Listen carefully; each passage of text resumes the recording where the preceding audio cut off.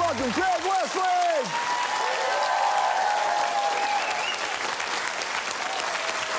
Hey, man. Hey, thanks a lot. Welcome to the show. Thanks very much. Thank you, buddy.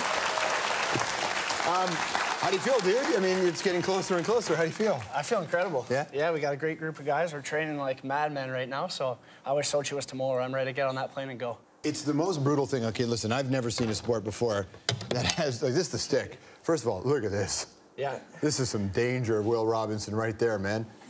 Like this is not an easy sport to play, and it's a tough one. Yeah, and especially off the face-offs, there's a lot of jabbing the guys in there, and I got scars all up and down my rib cage. And really? Oh, absolutely. What is wrong with? Why would you do that? You know, it's. You know, I want to win a gold medal. Yeah. I'm such a proud. I'm that typical Canadian proud hockey player, yeah. And I will do anything to win. And right. if that's stab a guy in the ribs, sometimes it has to be done. Somewhere, he's not watching, but somewhere Don Cherry just smiled and didn't know why. Love it. Right? Love it. Just oh, something feels good. Yeah. You know? So when you first started to play, were you aware of how rough it was? Yes and no. I just had to go physically try it. And I thought I'd be the best player on the ice right away because I had played some hockey before. Yeah. And I got out there and it was absolutely terrible. You have to develop a really strong upper body. Like, some of these guys on our team are just freaks in the gym. We don't get in the habit of playing commercials on the show, you know, unless they're paying for it. But there's one commercial that I saw the other day, and everybody I've talked to about it has this really interesting reaction to it. Let's take a look at this one here. That's right. Dedication. Loyalty. I'm getting better at this, yeah. Next week, buddy. Friendship.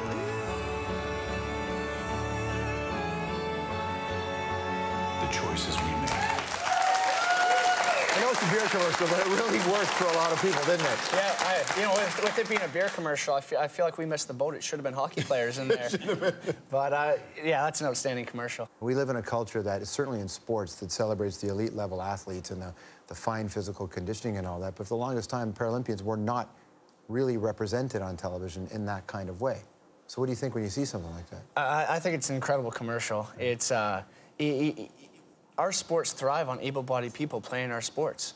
There's a lot of small communities in Canada that you might be the only disabled person in the community. And so, you know, they say it takes a village to raise a kid.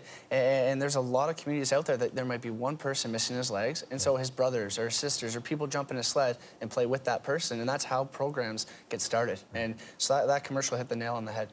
Do you feel like, I mean, that you are held to a different standard because it's Paralympics and you have to always be, you're always an ambassador, you're always a representative in some...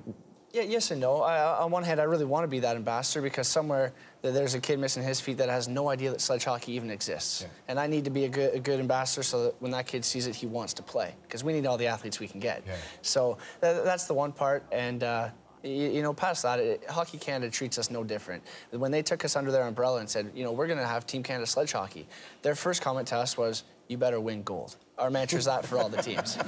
Can you cheat? Like, with this thing, is there, like, regulations? If I could find a way to cheat, yeah. I would have. Seriously? Absolutely. You can't say that when you're going to the Olympics.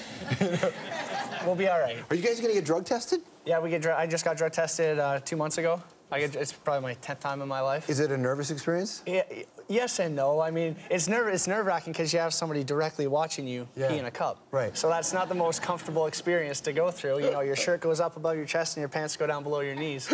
So that part of it's uncomfortable. Right. But, you know, I know what goes in my body and I feel very comfortable with passing the test. What is your trick? You know the can opener move when you play hockey at a face-off, when you're playing stand-up hockey?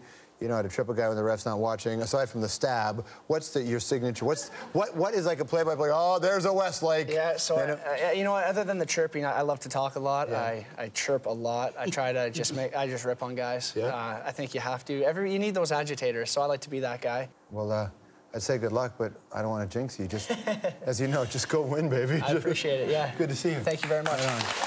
2014 Paralympic Winter Games start March 7th, Sochi. Check out the highlights of all the action on CBC. Greg Westlake, we'll be right back.